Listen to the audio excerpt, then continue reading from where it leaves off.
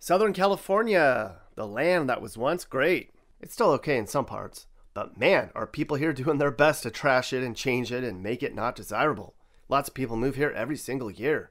They do their homework on prices and crime, and they still want to come, but they're lost, I tell you, lost. Most people don't know where to move. Like Goldilocks, they want the perfect place. Anyways, that's what this is all about. I'm going to break down every single part of Southern California and let you know exactly what to expect if you move here. It's a really big place, so no matter your background, your education, your wealth, or entertainment needs, there's somewhere for everyone. You just have to know where to look. Now, I'm no realtor, but I know a lot about this place, so I'm going to give you a tour. So let's grab some Del Taco and hop on the 10. We're going to unbox Southern California.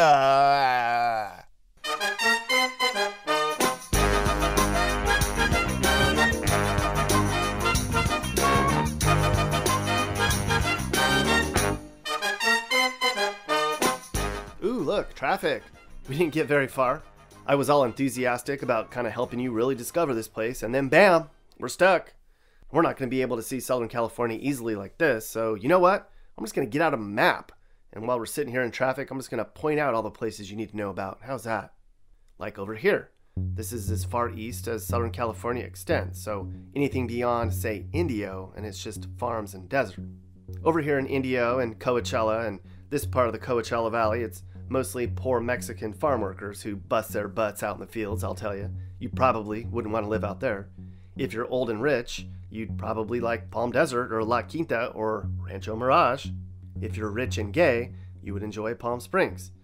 Palm Springs, California, a modern little winter resort city that came to be known as the playground of the stars. If you're a poor crackhead druggie, you should move to Desert Hot Springs. You'd fit right in there. Over here in Cabazon's outlet shopping and that big dinosaur you saw in Pee-wee's Big Adventure. Banning used to be kind of run down, but now there's a bunch of upper middle class tract homes for folks who kind of want to get as far away as possible from the valley and still be somewhat close by. It's not a bad place, but you'd be isolated from everyone. Actually, that kind of sounds nice, doesn't it? Oakland's a tiny little quiet place where they grow apples. You could live there and be totally happy if you didn't need much to do for fun. Yucaipa's a mix between rednecks and kind of successful families who, for some reason, don't have to commute very far. I mean, there's some really nice homes up there, but I don't know where these people work. LA is way too far away for them to drive to every day. Mentone's rednecks and poor white people who raise chickens. Redlands is undoubtedly the nicest part of this whole valley. If you can afford it, you should definitely consider Redlands. A lot of people here are upper middle class, but there's some really big expensive homes on the hillside. And this is where everybody in the Eastern Valley goes to dinner or to get away from the rest of the IEBS. Highland, hey, my hometown. This used to be a nice place, but the west side looks like San Bernardino now. The eastern half is where all the $500,000 tract homes are. There's an Indian casino here where everybody from Southern California goes. Seriously, traffic in and out of here on Fridays is nuts. San Bernardino. In the 50s and 60s, this place was rad, but then crack and AIDS moved in the 80s, and now everybody except the north end is run down and literally trashed. If you honestly wanted to move to San Bernardino, pick anywhere north of 40th Street. Musco is a bunch of Hispanics and chickens. It looks like Mexico. Now, this whole part of what some call the high desert includes places like Apple Valley, Victor Valley, Hesperia, and Barstow. It's going to be mostly middle-class people with dirt front yards. It's actually becoming more popular for people who kind of want to get away from the mess down in the valley, and I can't blame them. There isn't much to do up here in the high desert for fun, but you can make your own fun, right? And you'd meet a lot of people who will pull over to pee on their way to Vegas. The high desert actually extends all the way back down around towards Desert Hot Springs again. Lots of horse country out this way and lots of dirt, lots of peace and quiet. I highly recommend it. And anything north of that isn't really Southern California. What about mountains? If you want to dig in the desert and want to live in the mountains, this whole area here is your best bet in all of Southern California. These are the San Bernardino Mountains. Big Bear's a nice place. Lots of old cranky rednecky people who voted for Trump. Good folks. Running Springs is kind of a tinier version of Big Bear. You can get a cabin back there and watch the bears and deer walk around. If you're rich and snobby, you could move to Lake Arrowhead. Seriously, Lake Arrowhead people think they are so cool. Every time it snows, they write about it on Facebook. Nobody cares, Lake Arrowhead people. Crestline's more hippies and rednecks. Small cabins in the woods, I tell you. Some people even have power there, if you can believe it. Okay, so traffic is not picking up. Sorry, I should have warned you. It's like that all the time here. People either drive too fast because they're nuts or too slow because they're stoned. Anyways, let's get back to the map. Okay, so we left off over here in the East Valley, or the IE if you want to stay with the lingo. This whole region here, including Colton, Rialto, and Bloomington, is like 90% rundown with small pockets of middle class. It's really cheap for Southern California standards, but with that comes, well, rundown areas and crime. Most of Fontana's like that too, but there's a whole new north end that's all $500,000 tract homes. It's new, which makes it nice, but the wind blows hard here every freaking day. There's pretty views though. Rancho Cucamonga, or Rancho, it's a bunch of upper middle class white people who live against a hillside. Good place, really safe. Upland, sort of the same, but less nice homes. There's actually really nice neighborhoods up there though. Ontario is basically a bunch of strip malls and an airport. You'd hate it. I don't know how anyone deals. The traffic on the side roads is just the worst. Claremont, the snobs of the East Valley. There's a bunch of colleges here. It's really safe and really cute, but really expensive. It's a bunch of triggered liberals who blame the school when their kid gets a B. I lived there once. Pomona's mostly Mexicans and crime. Down here is Chino. It's a mix of tract homes and chicken farms. Norcoast, pretty much the same thing, but with horses. If you're into raising farm animals and want that rundown country feel, this is a good area for you. No? No smelly neighborhoods? Okay, let's move on. Back this way a bit's Riverside. Now, Riverside's actually kind of a cool place. It's way better than San Bernardino. It's really diverse, and there's huge pockets that go from rundown to really nice, depending on what part of town you're in. There's tons of gay Hispanics here, so if you're a gay Hispanic, you'd fit right in Riverside. Now, do you drive a big old pickup and blare country music? Because this whole part of Riverside County here, places like Hemet, San Jacinto, and Paris, all the way to the San Jacinto Mountains is redneck kingdom. It's also old people, depending on what part of town you're on, and in what trailer park you're currently in. But not Temecula. This is super posh. Like if you have a lot of money and you want to live the high life, this is a great option. You're halfway to LA or San Diego. It's all nice, fancy homes and old Spanish-looking downtowns and wineries. It's actually the wealthiest part of this whole side of the state, and probably the only part of the state that somebody could actually justify a second home. Then we cross into LA County. Did you know LA has the 5th worst traffic in the country? Only 5th, Mappy? That seems low. I can't imagine it getting much worse. Hey, we're about to talk about LA County. If you were going to live in LA County, Mappy, where would you tell people to move? Well, since I'm Jewish, I'd say the Fairfax area. You're Jewish? I didn't know that. Duh. You don't wear that hat thing. It's called a yarmulke, and for insulting me. God, geez, Mappy, didn't mean to upset you. Sorry. Anyways, this whole part here, which includes Covina, West Covina, and El Monte, is mostly hardworking, lower middle-class Hispanic families who keep their heads down and don't cause trouble. If we go further south, we get into Orange County, so we'll come back to that later. Okay, so this whole part of the LA Basin and eastern LA County is pretty easy. Anything close to the San Gabriel Mountains is way nicer and safer, but more expensive than the areas on the other side of the valley, along the 60. Except Hacienda Heights, that's really nice. Pasadena's super nice, but it's filled with snobs. If you have a lot of money and like shady streets and cool bars and restaurants, you can move there. This is also where all the middle-class Hispanics in the valley go for fun on Friday night. Glendale is a wealthier and much whiter version of Pasadena. Burbank is less rich than Glendale. Both are pretty snobby to everybody else in the county, but nice to each other, so there's that. Down here near LA and El Monte and Montebello and East LA is 95% Hispanic. They've cleaned the place up since this place was trashed in the 90s, but it's not somewhere you'd likely want to be unless you wanted a real fixer-upper and loved mariachi music. Down here is Orange County, so again, we'll come back to that later. This whole area here is mostly nice parts that haven't been trashed yet. Lots of suburbs, good schools, long commutes. You'd probably have somebody from San Fernando mowing your yard. Now way up here in the San Fernando Valley is mostly white people and nice tract homes. You could lead a very nice upper middle class lifestyle up here, away from everybody else, but you'd have to worry about forest fires every year. But the houses are made of stucco and tile. They can't burn, right? Northridge is also upper middle class. Everything here is much more rundown. It's mostly inexpensive 3-bedroom homes and a bunch of cheap apartment buildings and dollar stores. Then you have North Hollywood, which is made of middle class people who desperately want to be upper class. They call it NoHo, or at least I do. You wouldn't want to live there unless you're like under 40. Further west, we come to places like Simi Valley and Moore Park, Thousand Oaks, Calabasas. It's all pretty much wealthy, white, closet Republicans. It's actually pretty much like that until you get to Ojai, which is a bunch of hippies. It's way out in the middle of nowhere and really pretty. If you didn't have to commute and you have the cash, I highly recommend Ojai. And then you have Santa Barbara, which is also a really good place. This is kind of the border of what constitutes Southern California. Anything north is Central California. Santa Barbara is kind of all over the place. There's a lot of hippies, a bunch of college kids, a bunch of old people and retirees. Everyone who surfs here just to say they surf here. The homes along the hillsides are really amazing, but really expensive. Outside of Temecula or San Diego, this is probably the best place you can live in Southern California, people. I love surfer guys.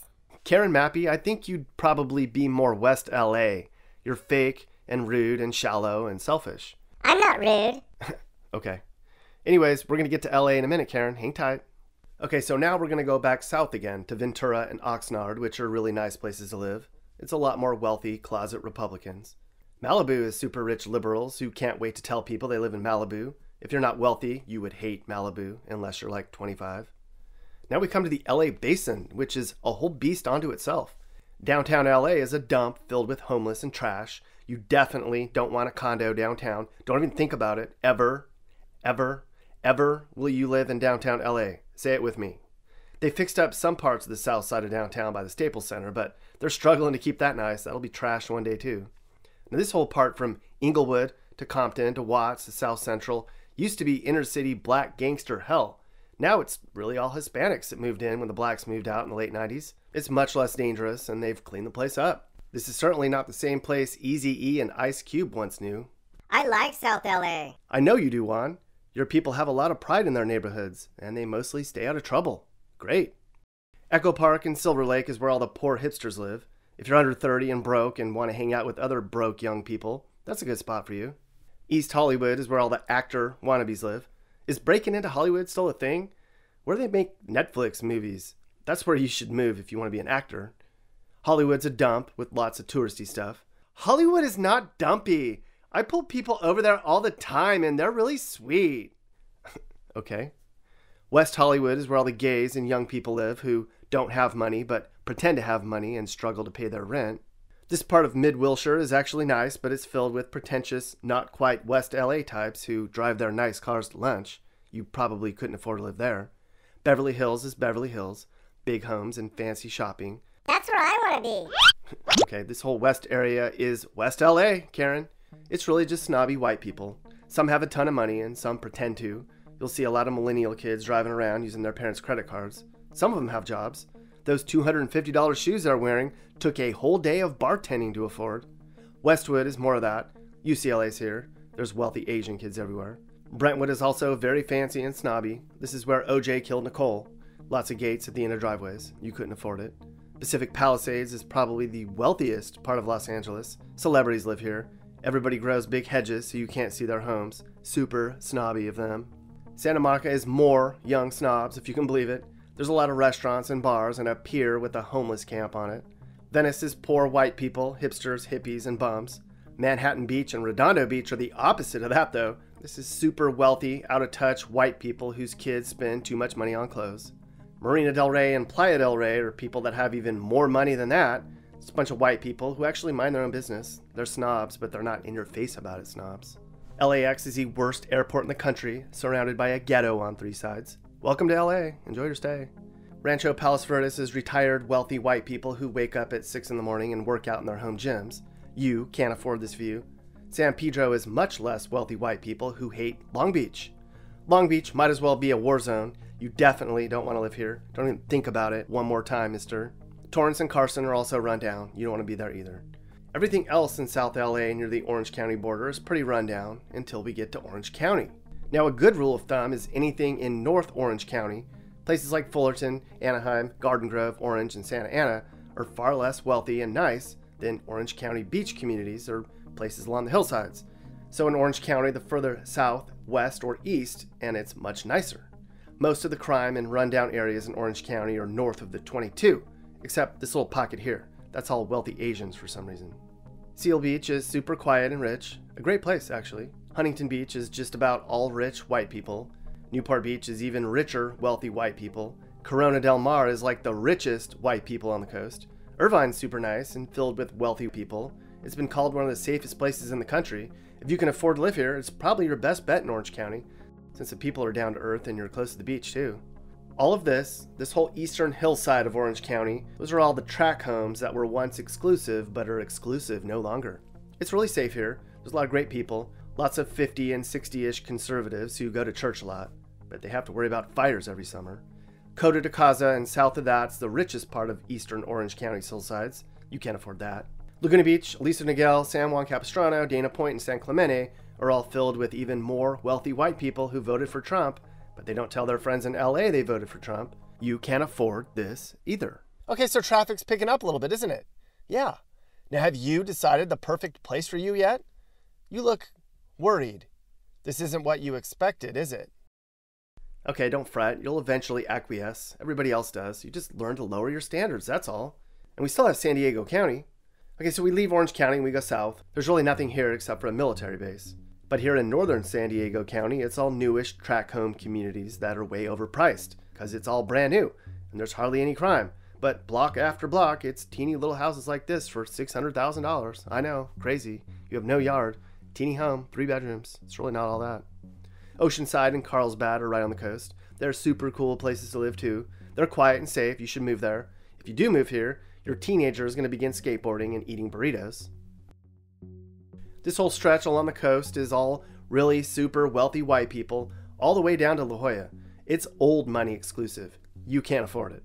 Everything inland here are the people who never made enough money to live along those coastal hillsides, but who have successful careers nonetheless. Cool neighborhoods and communities. I'd highly recommend you check them out. Here's Pacific Beach, overpriced homes, burritos, and dog-friendly beaches. A lot of young people.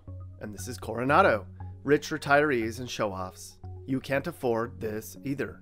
Here we are in San Diego, perhaps the nicest city in the country. Seriously, low crime, it's clean, there's little homeless so far, and there's tons to do. A world-class city indeed. San Diego is 10 out of 10. Make it happen. You'll love it. And south of that gets less wealthy and more rundown very fast. National City and Chula Vista are where more regular working folks live. There's a lot more Hispanics here too. It's like 60%. That's because we're only 20 miles away from TJ. The end of the road. We did it. We just toured all of Southern California, and it only took 2 days in traffic. Like I warned you, it's expensive for a decent place and terrible in the affordable ones. But you have nice weather and great food and lots of things to do and stuff to experience. So it's a trade-off. But for now, since we came all the way here, we should probably cross over and get some tacos. Just leave your purse in the trunk. You won't need it. California's so big and cool. There's a lot of beaches where you can cool off. The water's so cold here. People want to move here 'cause they think that it's so great here, but it's crowded here. Yes, it's crowded here. Here, here, here. It's crowded here. If you want to live the California dream, then they need more nice. Yes, they need more nice. California's hot, and the people here are hot, except the ones that are not hot. They're the ones that are not hot. You can be a movie star, or you can see a movie star, but they won't talk to you, 'cause they're not into you. Sit in traffic, pay a lot for your house, enjoy the warm weather. Try not to get crushed. Ah, California. Hey guys, if you learned something new about America or what it's like to live in America, great. You should think about subscribing and turning on your notifications. You can also click one of these videos or playlists for more. You can also now buy my songs on iTunes and other formats. Click the link in the description. Thanks for watching. And remember, while we all might have different views, we should all be nice to each other and try to make the U.S. a better place in a positive way. This is Sage, Nick's manager. This has been a Corner House Entertainment production.